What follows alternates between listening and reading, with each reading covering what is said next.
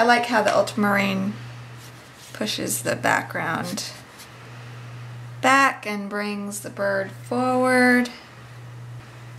Ultramarine looks so pretty with so many different combinations of colors. I really enjoy working with it, and it's got a pretty little granulation effect.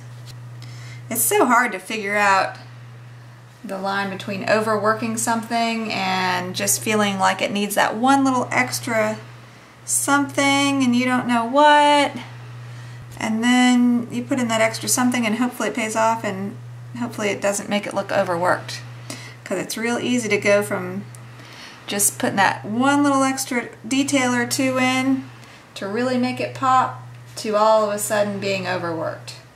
So just try to be careful during this stage not to go too crazy, but at the same time figure out what that little something is that could just really make this pop. Look how pretty that's granulating. I'm going to refine this in here.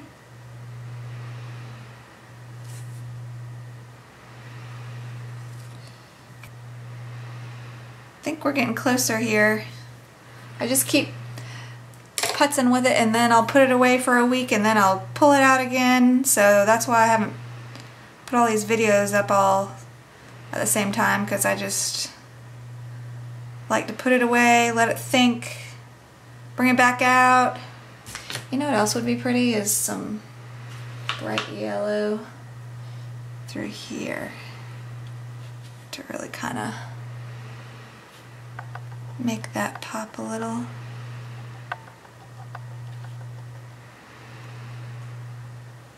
To really make him stand out from that background.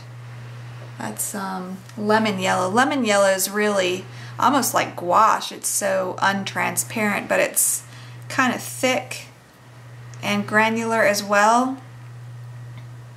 And it's really bright. So it can really brighten something up. So you can play with that.